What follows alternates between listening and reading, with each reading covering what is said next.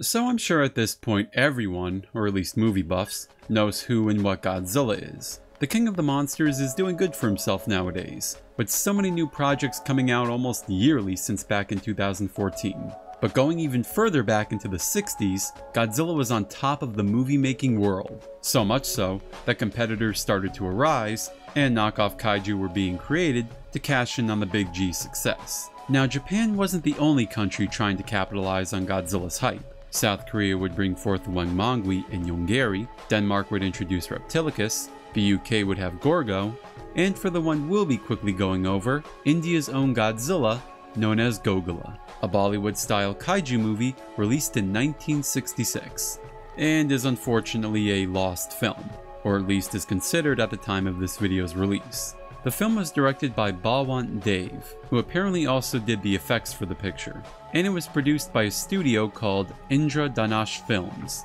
whose sole credit only goes to this one movie. They made nothing else prior or even after Gogola. Gogola is often considered to be the first Bollywood giant monster picture. While there is some truth to that, there actually have been other giant monsters in Hindi films. For example, there was more than one King Kong movie in 1962, one with the Eighth Wonder battling Godzilla, and a Hindi film titled King Kong. But it's not what you think. There is no gigantic prehistoric ape going around fighting dinosaurs in this movie. There is, however, a dinosaur-looking thing in the beginning of it, and it's as impressive as it looks. There was also another Bollywood monster picture in 1965, titled The Flying Man.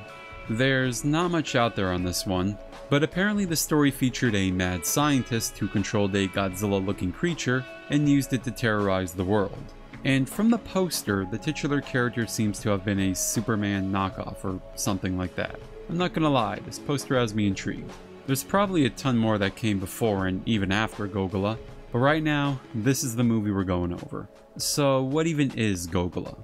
Well, Gogola is a sea creature that suddenly arises out of the ocean and attacks the India city of Mumbai, or Bombay as it was known at the time. The military gets involved, they can't stop it, and the aid of a scientist who has a relationship with the main female lead creates a unique weapon to try and kill Gogola. From what little information is out there, Gogola seems to be a very run-of-the-mill giant monster movie for its time. There doesn't seem to be any origin behind the beast or any themes the picture is trying to tell. Gogola just appears and causes havoc. The main characters are a couple named Kumar and Asha.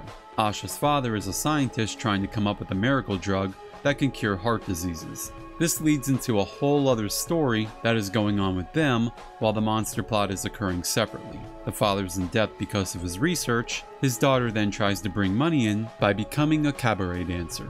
La Checho, the man the father's in debt to, tries to put the moves on Asha, and then there's this whole back and forth between La Chechu and the main cast. Meanwhile, the military failed to stop Gogola, so they announce a reward for anyone who can kill it. The father uses his research to come up with a super weapon that could defeat the monster, and if it's taking any more notes from the original Godzilla, minus the tragedy, then I'm assuming all goes well in doing so. Apparently a lot does happen in this movie, with Gogola destroying various cities, and La Chechu trying to sabotage the attempt to kill the monster. And believe it or not, this movie's runtime was over 2 hours long. Compared to other kaiju movies at the time, this was Lord of the Rings, in terms of length. I wouldn't say quality. The monster costume, to me, doesn't look all that impressive, coming off as something you'd see in some early Ultraman or Super Sentai shows. Nah, maybe something a bit more obscure like Ambassador Magma. Apparently it also took at least 3 people to operate it, which I don't see why that would be, but I like to imagine there was some complexity behind the suit that made it look cool while on screen, like maybe when it did its fire attack. Yes, apparently Gogola had a fiery breath attack it shot from its mouth. How the effect was pulled off, I couldn't say. It was most likely with a tube placed in its mouth, similar to that of Gamera and Yongari, which hey, those came out around the same time as Gogola did, so why not? In fact, 1966 would see a plethora of giant monster pictures popping up all over the place. And sadly, this movie seems to have gotten lost in the crowd. It also didn't help that this picture bombed at the box office and was heavily criticized. The failure of the film was likely a reason as to why it slowly faded away into obscurity. But what did happen to the movie, you may be wondering?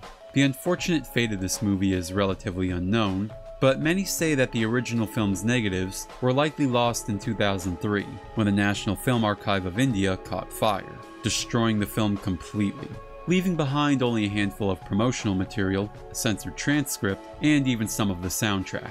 Like many pieces of lost media, I'd like to imagine that there's a copy of this movie just sitting out there in some private collector's basement, just waiting for the world to discover it. Will the India kaiju ever resurface for the public to bear witness? I guess only fate will decide that.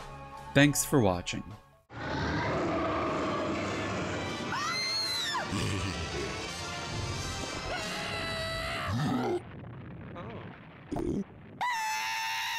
Is hij dan echt? Niks meer echt? Jawel, de nieuwe Venco dropstaaf. Een echte drop voor de echte stevige trek.